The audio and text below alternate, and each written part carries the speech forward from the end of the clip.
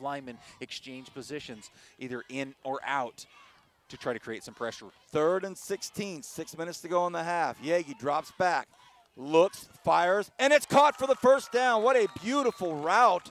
Well thrown ball, and it's a first down out there. Chad Sims out of Ruston, Louisiana. Perfect route, perfect pass, first down at the 12-yard line. We talked about Sims last week, played DB a lot of camp. They had some problems and some injuries coming in. You're right. Moved him over to the receiver side, really runs good routes. Obviously, coming from that defensive side, he knows the limitations and the weaknesses on the defense and how to do that.